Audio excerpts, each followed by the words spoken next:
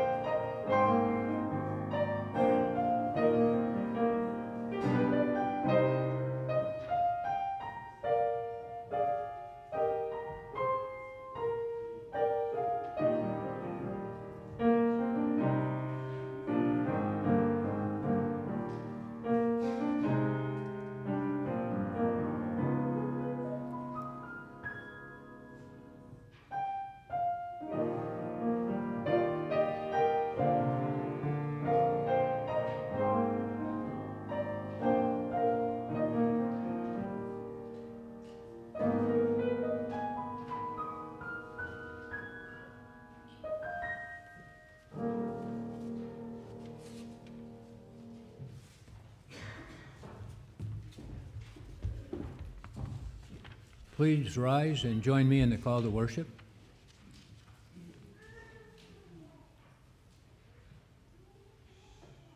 Called by worship to your service, forth in your dear name we go, to the child, the youth, the aged, love in living deeds show.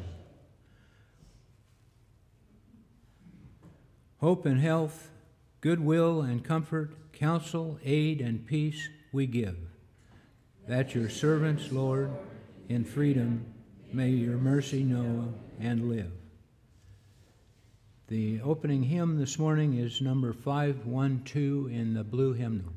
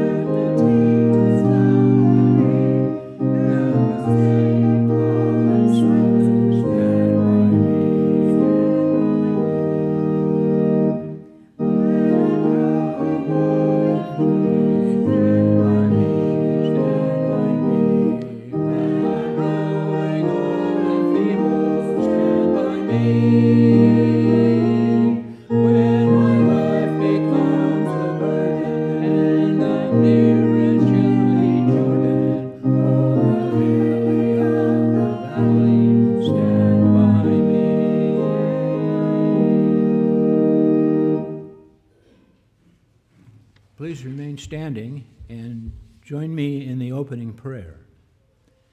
Heavenly Father, accept us each as Christ accepted us. Teach us as sister, brother, and each person to embrace. Be present, Lord, among us, and bring us to believe that we ourselves are accepted and meant to love and live. Teach us, O Lord, your lessons. As your daily life we struggle to become human and search for hope and faith. Teach us to care for other people, for all, not just for some, to love them as we find them or as they may become.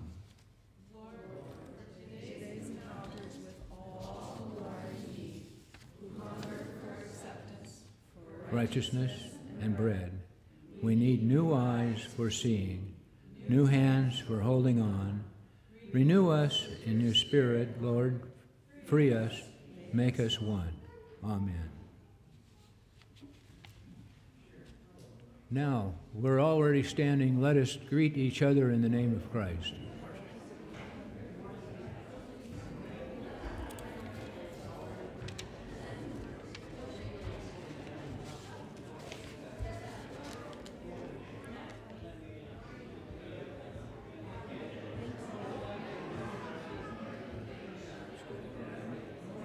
Yes.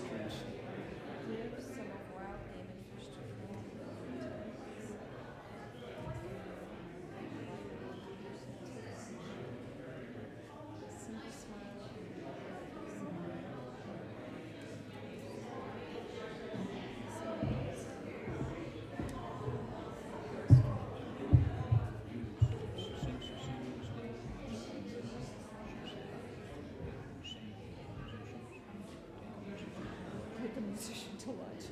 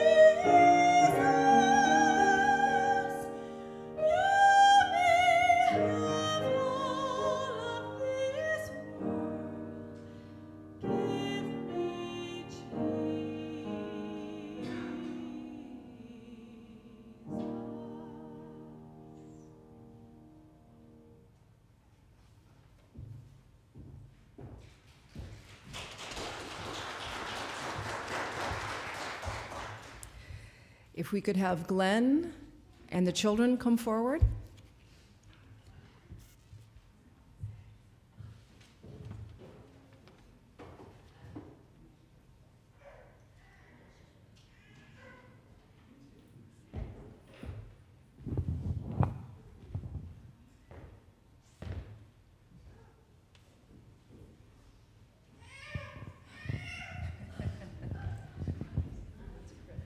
I guess Carolyn said no, huh?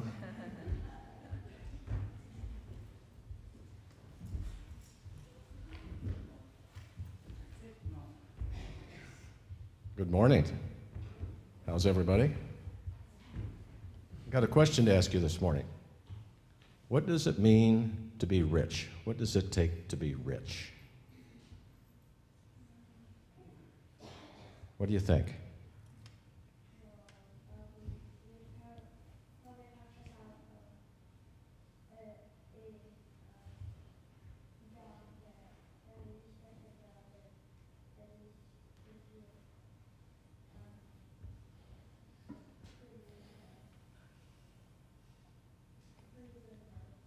Yeah, Charlie says have a pretty good job so you make a pretty amount of money, right?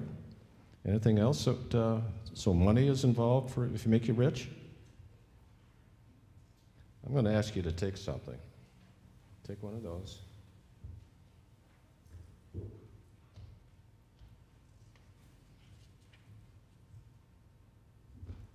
Now, what is that?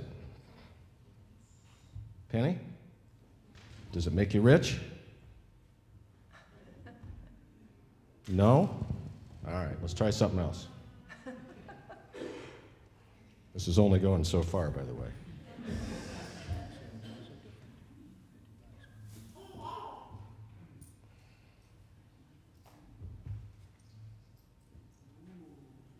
Whoop. Got it? Okay, how much is that? 25 cents? Does that make you rich? What if I gave you a $10 bill? Would that make you rich? How about $100? Yeah? Maybe 1,000 or 1,000,000? Huh? I'm not really certain what makes somebody rich these days. I'm not certain how much money. We have to have some money. We have to have money for certain things, don't we? We have to have money to buy groceries, to have a house, have a car. We even have to have some money to give back to the church, don't we? But I think there's other ways to be rich. I think you're rich if you have a really, really good friend. Do each of you have a really, really good friend? You do? All right. I think that makes you very rich if you have a good friend. I think it makes you rich if you serve people or help people. If you help people do things, do you think that makes you rich? Okay. How about if somebody loves you? Does that make you rich? Mom and dad, grandpas and grandmas. I see Charlie and Jimmy with their little sister back there. I think she loves you too. And you know, and just as importantly, or probably more importantly, God loves us all the time, doesn't he? He loves us, even when we mess up, God loves us. So there's a lot of ways to be rich, and I think money is just one of them, but maybe it's not the most important. Do you agree? Okay. Let's say a prayer, then you can go to class. Heavenly Father, thank you for these beautiful children. Help them to understand that there's ways to be rich besides money. Amen. Okay.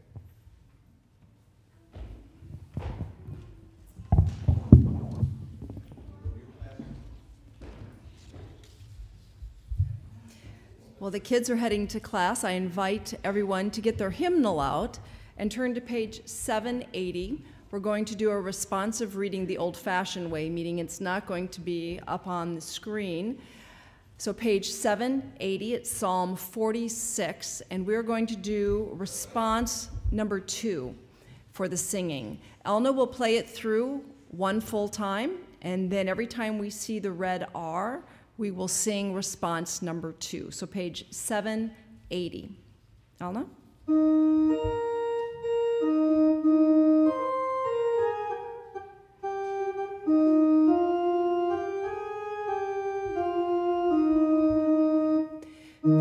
still and know that I am God, the Lord of hosts is with us. God is our refuge and strength, a very present help in trouble. Therefore, we will not fear, though the earth should change, though the mountains shake in the heart of the sea. Though its waters roar and foam, though the mountains tremble with its tumult, there is a river whose streams make glad the city of God, the holy habitation of the Most High. God is in the midst of the city which shall not be moved. God will help it at the dawn of the day. The nations rage, the kingdoms totter, God's voice resounds, the earth melts. The Lord of hosts is with us. The God of Jacob is our refuge. Be still and know that I am God. The Lord of hosts is with us. Come, behold the works of the Lord, who has wrought desolation in the earth, who makes war cease to the end of the earth, breaks the bow, shatters the spear, and burns the shields with fire. Be still and know that I am God. I am exalted among the nations. I am exalted in the earth. The Lord of hosts is with us. The God of Jacob is our refuge. Be still and know that I am God. The Lord of hosts is with us.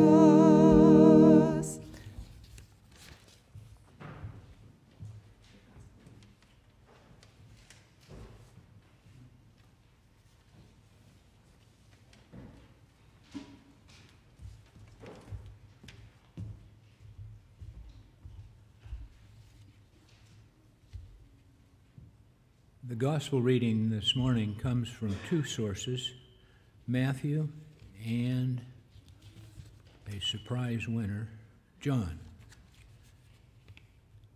For I was hungry, and you gave me something to eat. I was thirsty, and you gave me something to drink. I was a stranger, and you invited me in. I needed clothes, and you clothed me. I was sick, and you looked after me. I was in prison, and you came to visit me. Then the righteous will answer him, Lord, when did we see you hungry and feed you, or thirsty and give you something to drink?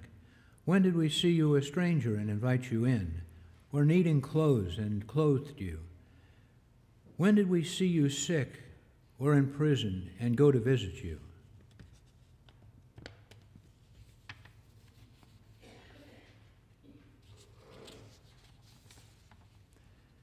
The king will reply, Truly I tell you that whenever you did for one of the least of these brothers and sisters of mine, you did for me.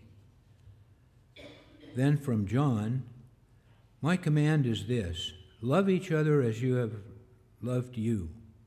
Greater love has no one than this, to lay down one's life for one's friends. This is the word of God for the people of God.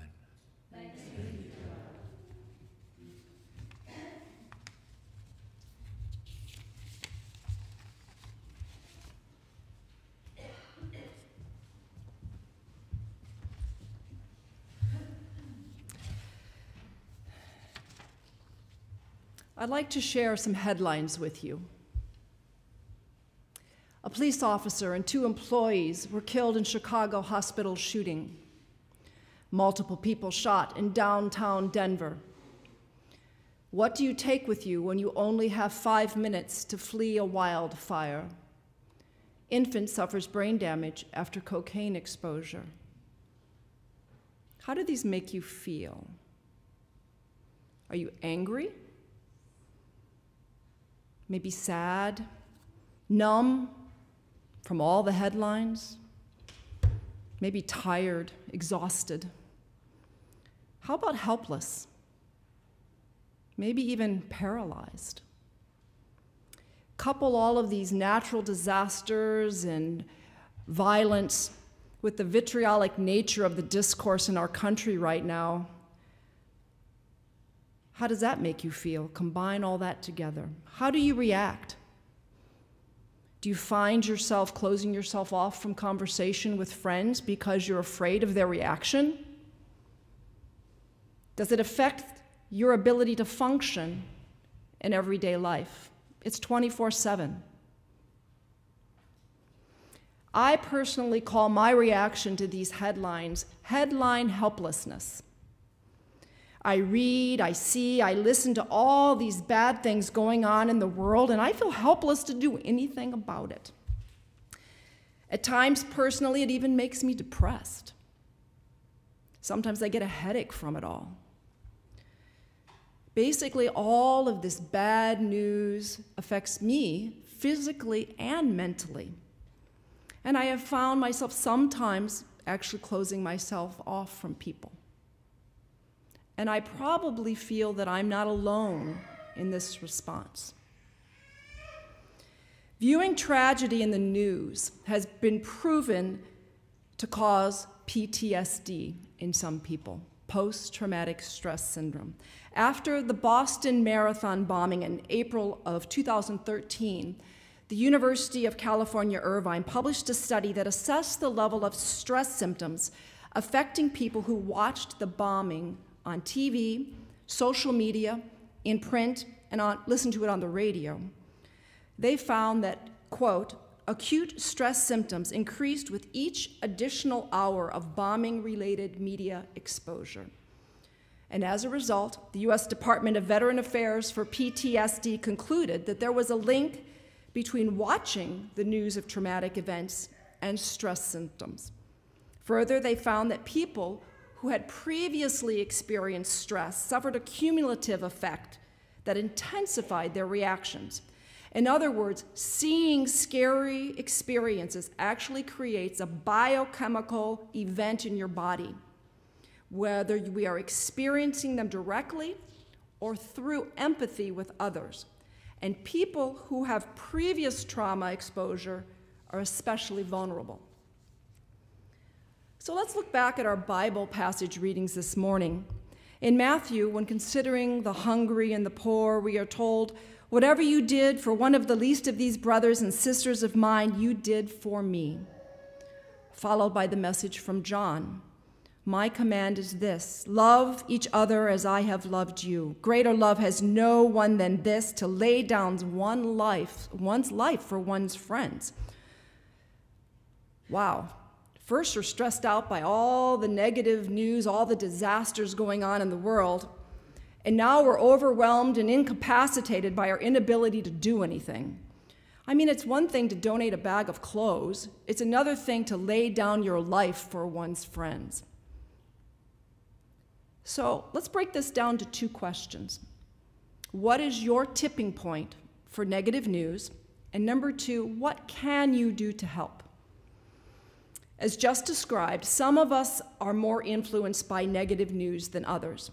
So the first step is to manage your reaction to the negative news. You have to become self-aware of when your limits are reached, and this depends on your level of empathy. People have different levels of empathy.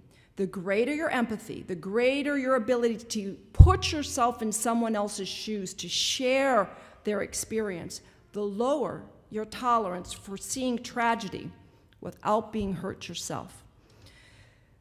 The Good News Network offers 4 guidelines for keeping yourself safe from emotionally harmful news. If we could have the next slide. First, use compassion rather than empathy. What's the difference? Well, compassion is feeling sympathy, sorrow, or pity for someone, understanding the troubles they're having, while empathy is putting yourself in their shoes. You need to establish clear emotional boundaries by reminding yourself this isn't happening to you, and you don't have to feel someone else's pain to help them. Instead of walking in their shoes, walk compassionately beside them. The next. Second is be a savvy reader. The news's job is to sell news, and they do this oftentimes by sensationalizing it in their headlines. So be a savvy reader. Oftentimes it doesn't take much to read a few paragraphs to realize the disaster is really a minor bump in the road. So be a savvy reader. Number 3, turn away from headlines, and especially pictures that generate bad feelings. Studies have shown that when you couple a headline with a photo, the reaction is much more intense because the photo is interpreted on the right side of your brain, which generates an automatic response, one you don't have control over. How many of us here remember when photos and videos of the Vietnam War first came into our living rooms? How that intensified our interpretation and reaction to war. And lastly, you need to be able to monitor your reactions, to increase self-awareness so that you can be in control, because emotions often have a life of their own, and to control them, you have to understand them. Now, I would like to add one more to this list. Remember the psalm reading we just had? Be still and know that I am God. The Lord of hosts is with us. We don't have to go this alone. God is with us. He is our refuge and our strength. Don't forget, you have someone on your side. So now that we have some tips for improving our coping mechanisms for all the negative news out there, how do we help people? Jesus taught us we should help people. How do we do that? In February 2016, there was a study published in Psychosomatic Medicine, what a name of a magazine, Psychosomatic Medicine, where researchers used MRI brain imaging techniques to pinpoint specific brain benefits of giving social benefits to others. Research showed that giving social support was associated with increased activity in the brain area that functions as part of the reward system during an affiliative task. An affiliative task is when we are showing affection. So by helping others, it triggers the brain that's associated with affection. These changes with the brain help to explain why altruism and giving support has multiple health benefits. So if we can control our negative reactions and we can master the sense of giving, it's a win-win situation for everyone involved. But how can we help? How can we give? I'm not sure about you, but laying down my life for a friend seems like a one-and-done proposition, doesn't it? Just like managing negative news, we need to manage our giving. This brings me to the title of today's sermon, Serving Up a Little Helping, and we're not talking about mashed potatoes. An example is in order. I'm very proud of the fact that Kelsey, 26, and Sam, 23, still ask me for help. Sometimes I can help a lot, sometimes I can only help a little. For example, Kelsey moved from an apartment in the suburbs of Chicago to the Lakeview area of Chicago to a condo there, and I helped a lot. For days, I packed boxes, I moved, I carried, I cleaned carpets, I helped a lot. And then there's Sam, who often asks me to help proof some of her papers. And as many of you know, she's a doctoral student at Vanderbilt in biomedical engineering. So I'd like to show you an excerpt. Okay. A nanoparticle cytokine therapy to reprogram tumor-associated macrophages.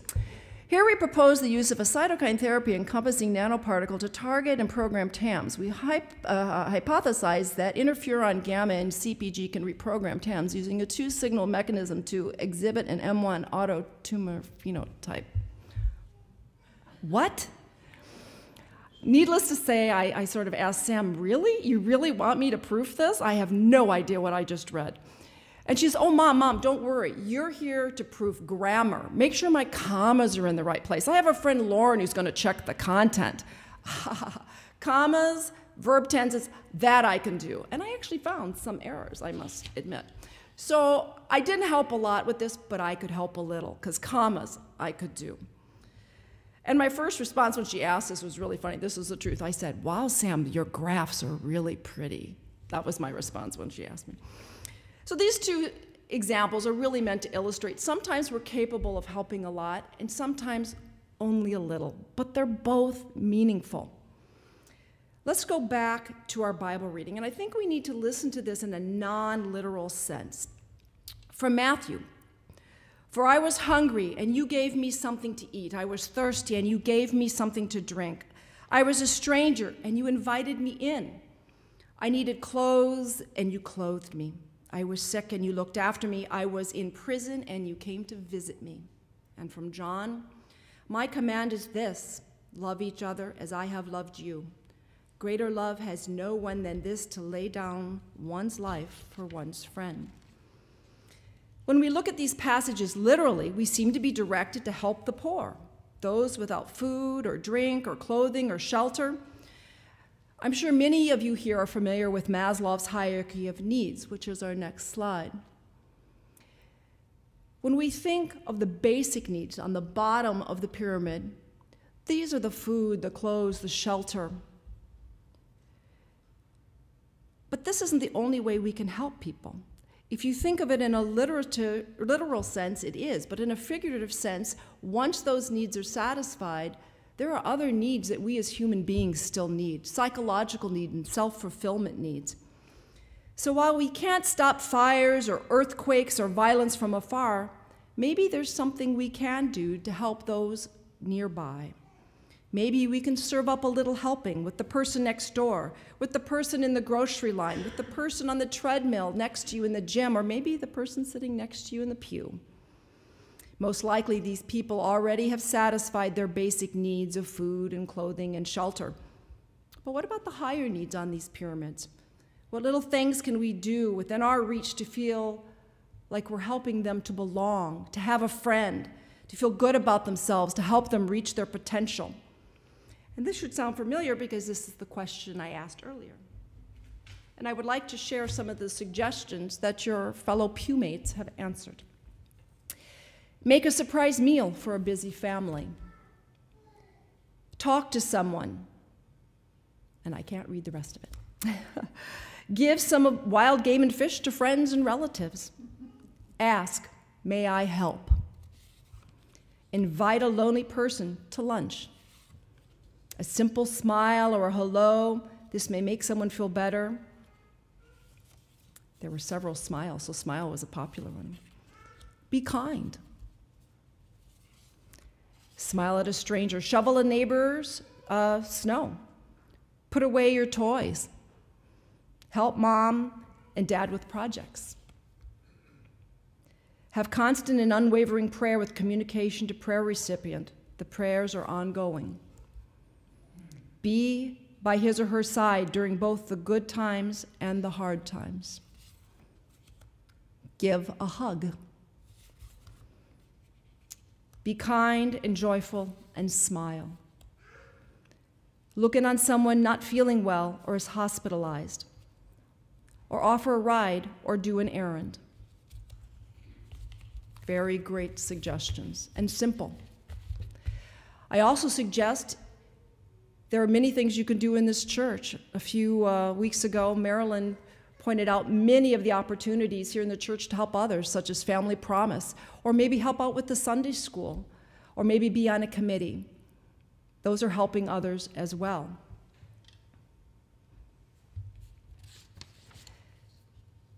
So now, what about this lay down your life for one's friends? For me, this passage is all about intent. You just don't help someone to help someone. You need to help someone like your life depended on it. Help someone like they're your daughter or your husband or your father or your brother. Help others not just because it's the right thing to do, because you want to do it. You can reach out to a person next door in this community, in this church. You can make a difference by saying hello or holding open a door or sending a card or giving words of encouragement. So we're not just helping with basic needs, we're helping with the whole person. So in summary, how can we counter our headline helplessness? Do the next slide. It's serving up a little helping. Learn how to control your reaction to the news and learn how you can help others. Don't be paralyzed. Just by serving up a little helping, but doing it with intent, We not only help others, we help ourselves. This is not a one-and-done endeavor, but the gift that keeps on giving. Help those that are hungry for a friend, thirsting for acceptance, and do it as if your life depended on it. Amen. Let us now join together in hymn 593, Here I Am, Lord.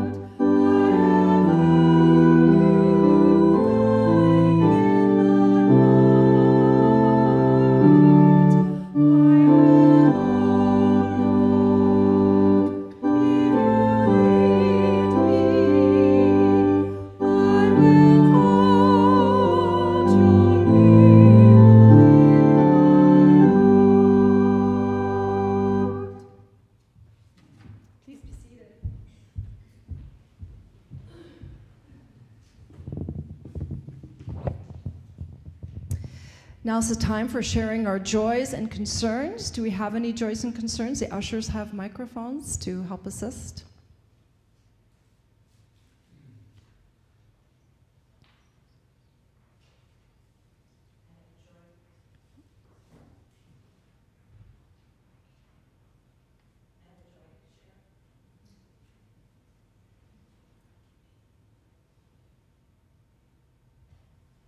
I know mine works. I have a joy to share. My son and I, Mike, went we're going to go to the meal site on Thursday morning and help prepare the meal. So I arrived at his condo in downtown Milwaukee. He said, come on up. I'm thinking, it's time to go. We got to get there.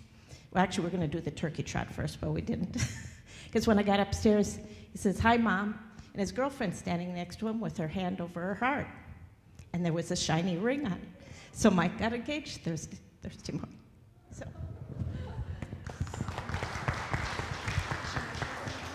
Does your mic work? That one works. Okay,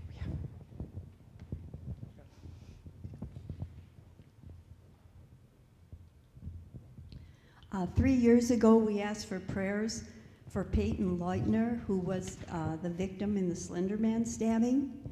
And we talked to her dad yesterday, and she's doing much better. She's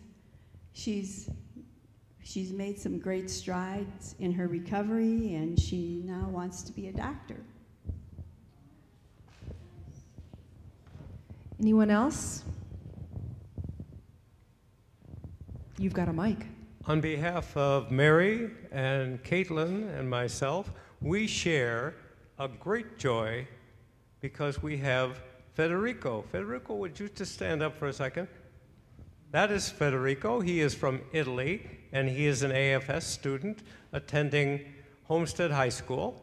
And his host family is over in Asia, seeing the sights, and also attending the wedding of one of their former ASF students. So while they're gone, we have the great joy of having him stay with us. Bienvenuto. He is a very gregarious guy, so please walk up and introduce yourself after the service today, and he would enjoy meeting all of you.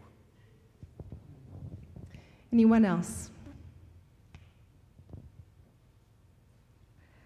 Well, I'd like to share a quick joy. We spent Thanksgiving down in Nashville, and about 20 relatives came from Ohio and Virginia and South Carolina, and we all converged there, and it'd been almost 7 years, I think, since we'd all been together, so it was a great joy. And Sam's the only one that lives in Nashville. Somehow we all got there. So it was a great joy for us. Yes?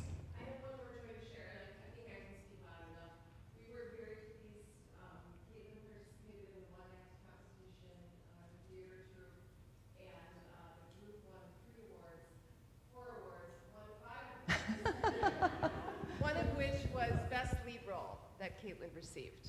Well, congratulations. We have a lot of talented people in this church. Well, keeping all these joys in our hearts, let's pray. Dear Lord, we come to you with thanksgiving in our heart. But we also come to you asking for strength and guidance as we face the challenges of everyday life. We find ourselves often unsure of where to go or what to do. Help us to know you are with us always, that we can always turn to you for guidance. Give us the strength to reach out to you and then to turn to others with that strength and offer a friendly smile, a helping hand, knowing that doing so with love and compassion for our family, friends, neighbors, and strangers, we are acting as you have taught us. Let us now take a few moments for silent prayer.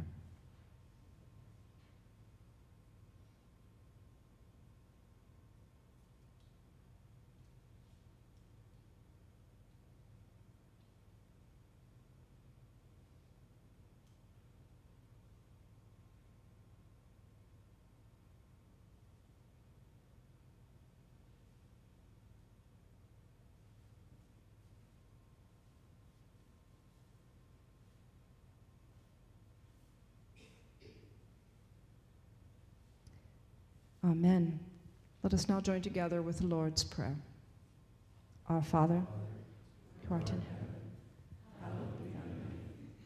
Thy kingdom come, thy will be done, on earth as it is in heaven.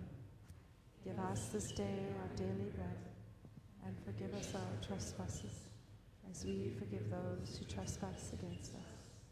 And lead us not into temptation,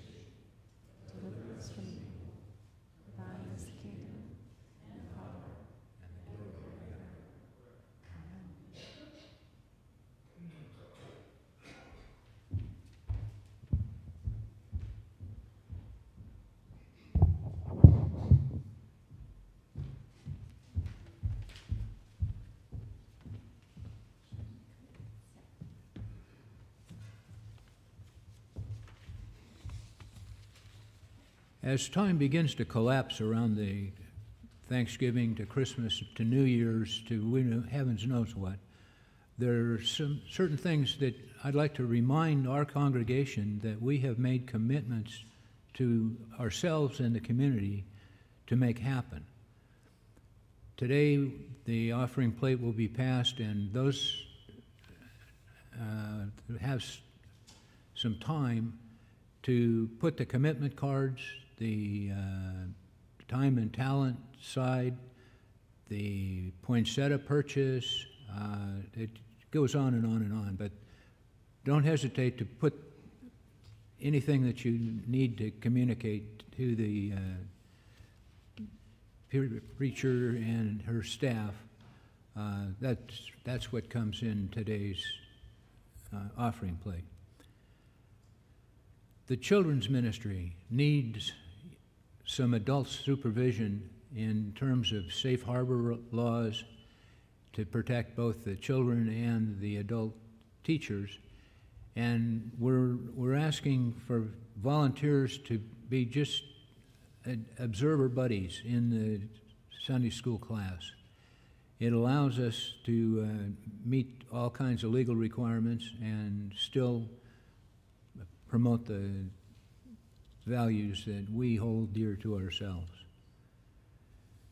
The charge conference will be November 26th. That's when we vote on the pastor's salary and certain other business that comes before the congregation.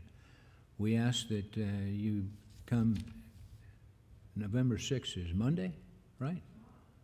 Yeah, okay, at 6 o'clock. And we really need a good representation of the congregation so that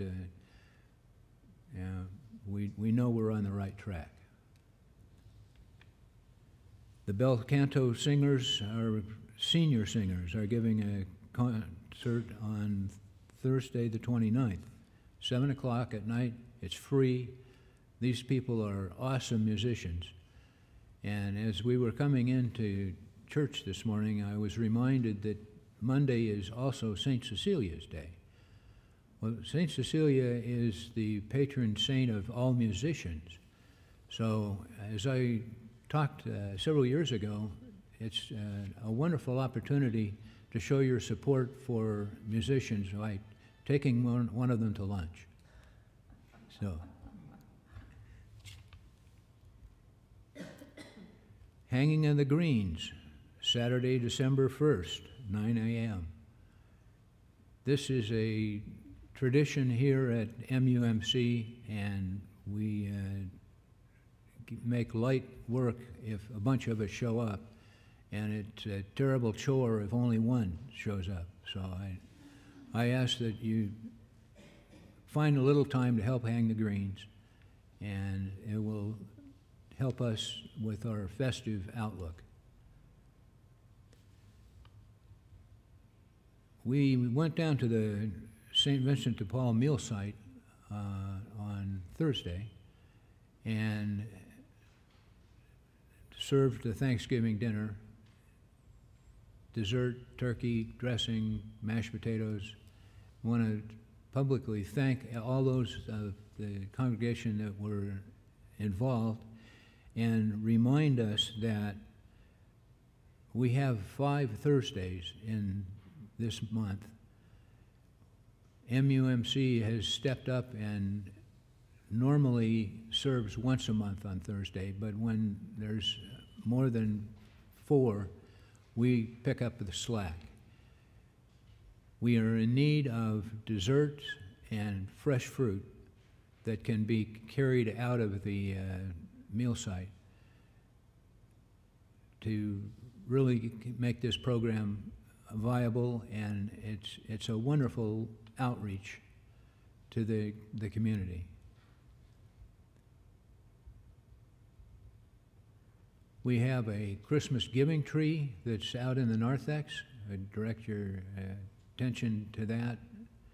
Hopefully we'll get everybody to take at least one item off the tree and return with a little present to make some disadvantaged people's Christmas a little more joyful.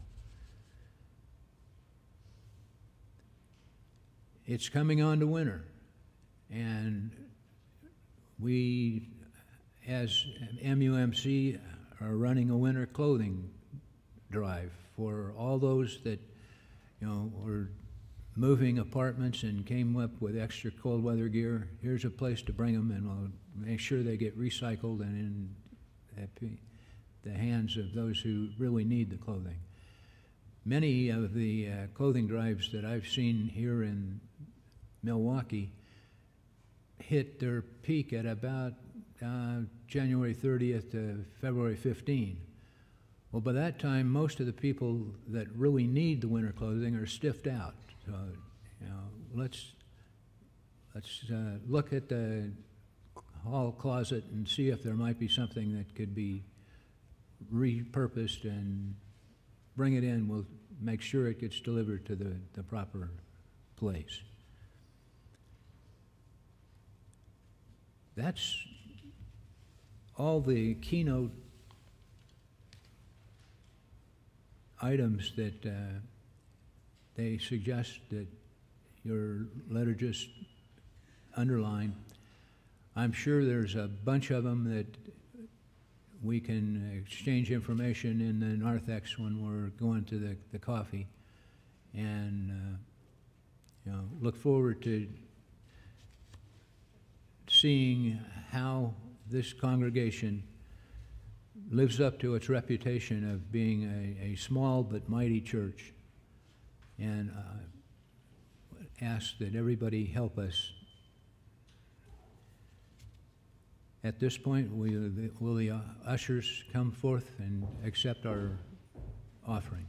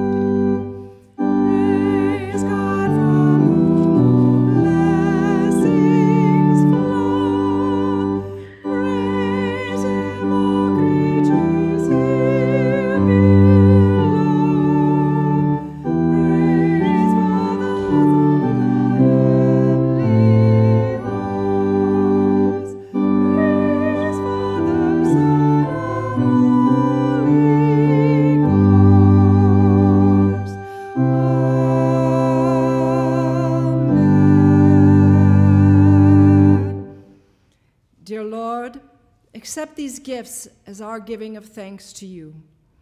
We know that you are with us daily in all that we do. We pledge to you that we as a congregation will use these gifts to help others to do good in your name. We ask that you guide us as we serve and love others as you have taught us. Amen.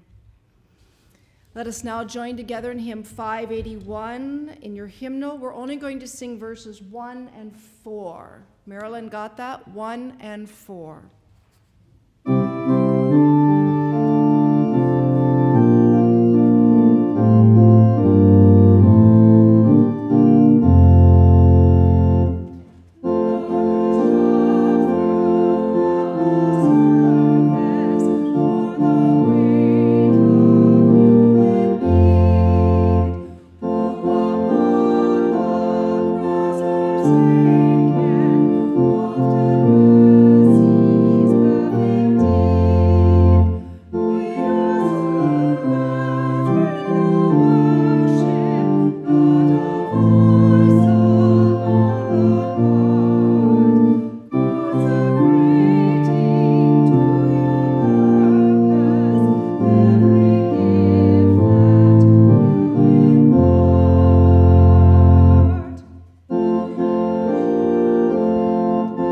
Verse 4, Marilyn.